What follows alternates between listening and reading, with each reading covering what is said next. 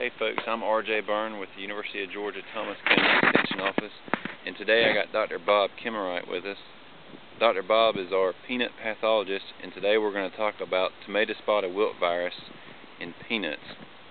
Dr. Kemerait?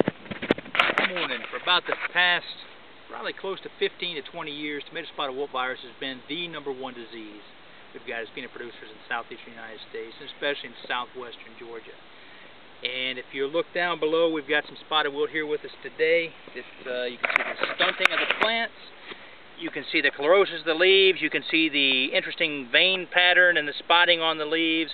Basically what spotted wilt does in a bad situation like this is that it gives you the stunting, it affects the quality of the nuts themselves, and severely affects yield.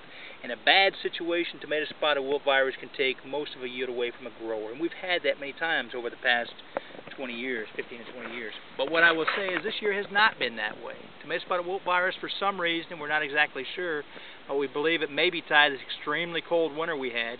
Spotted wilt has been very low. Okay? We've also got some excellent new varieties. We've got the spotted wilt risk index, which will help us manage it.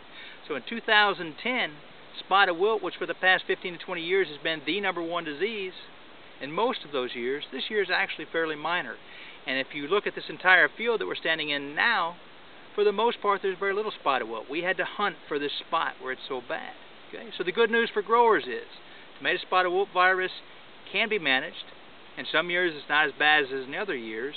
The way you manage it is by using the peanut prescription or peanut RX. You look at your production factors, take measures to reduce your risk by finding more resistant varieties, watching your planting date, watching your seed population, factors like that. If it does become a problem, if you don't manage spotted wilt well, if you use a susceptible variety, if it's a bad year for it, there's no way to recover once that crop has come up. So the important thing for growers in southwest Georgia and other places, make sure that when you manage tomato spotted wilt virus, don't forget it can be a problem, and make your management decisions before you plant your seed, even before you buy your seed, so you know that this won't be a problem. And hopefully 2011 will be as good a year as this is, if not better. Now Dr. Kemerait, if we have a problem with spotted wilt and we do our index and we still have it show up in our crop, what kind of negative impact as far as like how many pounds could we expect to lose if we get a severe infestation of spotted wilt? Well, hopefully, first RJ, is if they do use the right varieties and they do use the index, hopefully they won't have a severe case. It could happen, but hopefully you won't because you're taking the steps. But if you do have a severe case, I would say it's not unlikely in a severe case, some of the ones we've seen where we have 90% infection in a field or more, you could have as much as a couple thousand pounds lost, even more than that in a severe case.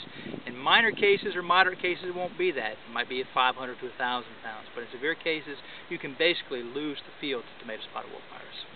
Super. Well, thanks, Dr. Kemerait. And again, if you want to find that peanut RX tool to help you rate your index, you can visit our website on the address below. Thanks.